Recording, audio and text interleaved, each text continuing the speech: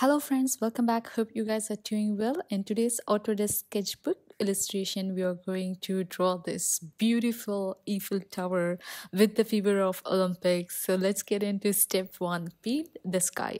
Of course, we are having a resolution of 2860 into 2080 and we are following our usual brushes for paint the sky. If you're following previous video, you definitely know it is our coarse watercolor brush for the color adding, and we are the blending. We are going to use a blending brush from Artistic. And as we are going to illustrate, I will just say how awesome the Olympics are. I'm not someone who follow Olympic, but all this news coming up did. I have not even sat for even a single match, but all this relay, right? It's so cool, like how people are so good at what they are doing. I think it's just the practice they are doing over a constant period of time and they're able to achieve. And I'm so proud being an Indian. We are getting bronze in the rifle, and also I can't forget two of the iconic people from the rifle competition. I'll talk more about it as we are going to illustrate. And now we have added the shade of teal dark and the lighter dark, and along with the pink and the dark shade of pink, yellow and orange, because I want it to be as fantasy as we can. So we are going to use the blending brush from artist side. Make sure to follow the size, strength and flow of the brush. And I'm doing a very basic blending here, just from top to bottom, blending in both the color before smudging it all together. So if you look here very closely, I'm blending the darker shade to the lighter shade, and I'm slowly pushing it around as we are getting down to the lower bit of the illustration. So this is actually in the 2x speed, so make sure you take your sweet time while blending color. Don't be in a hurry. That's the goal. Just do it as you are happy to paint. So there is nothing like you have to get the exact same one, and there is nothing as such like, oh, I want it to be in a perfect way. Also, I'm trying to give this little fluffy cloud by blending in the colors in the darker shade. So let's hop on to step two, that is we are going to draw building. This is one of the easiest thing. Okay, just add a new layer. We're going to use fountain pen, and with the help of draw style straight line, we are going to draw one straight line followed up with the help of rectangle box. We are going to add few blocks of building slowly, and you can see in the next row. So what I'm doing is I'm just adding a bigger block of building, and slowly I am going to reduce the size of that layer, and I'm copy and pasting as a smaller building from a distance, because the entire highlight of this illustration itself is Eiffel Tower. And yeah, back to Olympic. So if you guys are watching Olympic, good for you, but I'm not someone who has enough time to sit and watch any of the show, but I'm so happy to see the result at the end of the day, who has won, who has to. And as we are talking about rifle, Kim Yeji from South Korea, she break the world record, and oh my gosh, she looks straight out of a sci-fi movie with all those gadgets. And also, how can we forget the men's rifle, Yusuf Dikec from Turkey? He just went in, got the rifle, got silver. Like, he's someone who was out for a grocery shopping, just hopped into Olympic and got a silver medal to his country. So proud of all these people. So yeah, step three, we are going to paint the river. Make sure to add a new layer, and also this is above the building layer, because I want it to be like the building layer, I want it to be at a distance, not close by. So I'm adding a darker shade of blue and also the teal shade from the sky, and we are going to use a wash brush to slowly blend this together. So I'm just going to give a small wavy structure, because this is a river, not a sea. So you don't have to be very much like a lot of wave. You can just add a small wavy structure here and there so that it looks like it's a flowing river.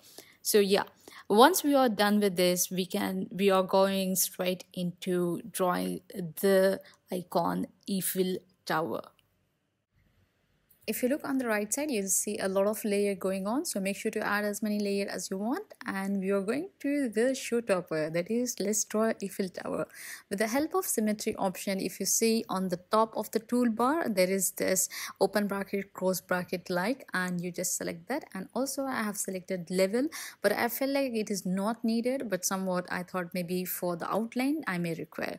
So Eiffel Tower has a 3-bit story. Okay, think it through: the top, the middle and the bottom. bottom. The top is basically you're going to illustrate like a candle, okay?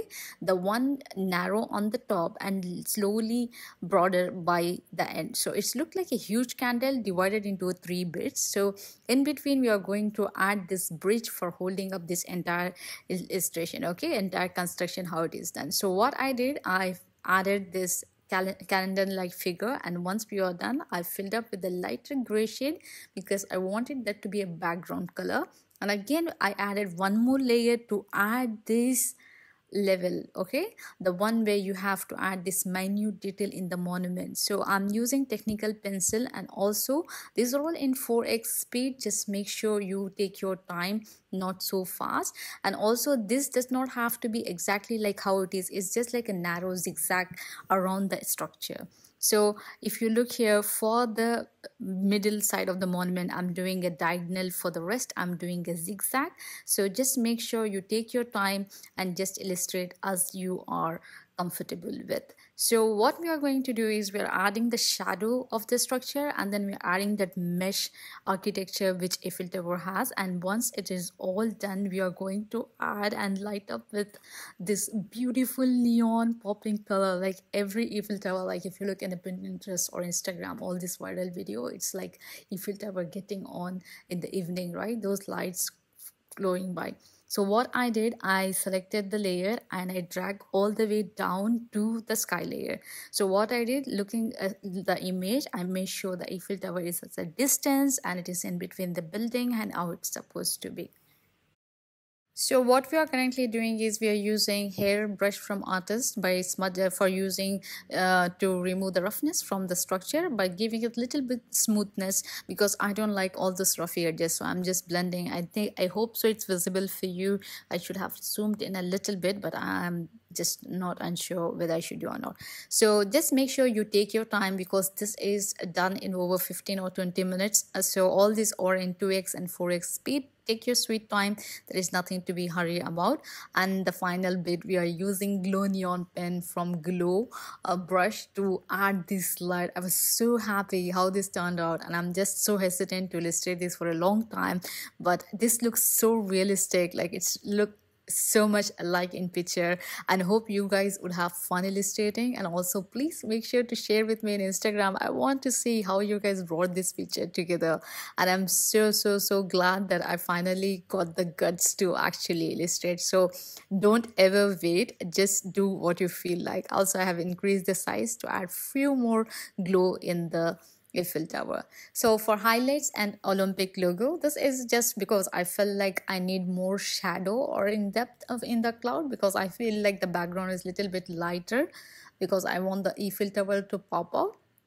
So what I did, I selected the sky layer. I used flow airbrush to just add a darker shade of the blue color, and also I'm choosing the darker shade of burgundy for the lower part of the sky. I'm happy it is a bit little dark, and I can feel that Eiffel Tower is popping out. And also I'm using tattoo inker to add the lighter shade, because I want this hint in the sky, right? The lightest hint. And I'm using wash brush to slowly smudge it around. I'm not going to do anything stiff, because I don't want any bit to be taken away from Eiffel Tower. So I'm happy that there's a little hint of a sky and the lighter shade of the cloud. So we are going to add new layer, and also we are going to select the white color, and with the help of glow neon, I have increased a little bit size, and with the help of draw style circle, we are going to draw one circle, and we are going to copy and paste like a logo of Olympic, and I'm going to place in between of the Eiffel Tower. So I was not able to watch the Olympic opening, but I was able to see all this beautiful clip being shared by the influencer. I'm so happy that it was so beautiful at the end. So the last, we are going to add reflection and grass. So for this I'm going to add few lights to the building which is far away, so that I just want a little pop here and there. And once that's done, I'm going to copy and paste this layer in a new layer and invert this around, reduce the opacity, and we are going to use a hairbrush from Artist Column to slowly give that watery flow, the building shadow being floated around.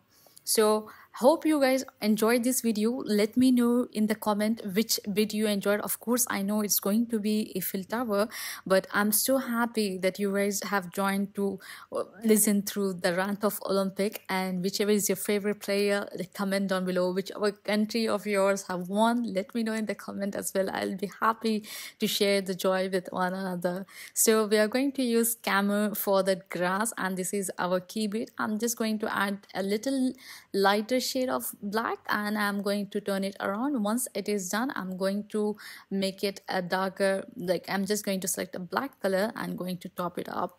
And once we are done with this, I'm using dry ink brush to actually add the grass. Hope you guys enjoy this video. Thank you so much for joining this. Life is very short. Make sure to make the best of every single second you breathe, and have a one fantastic life.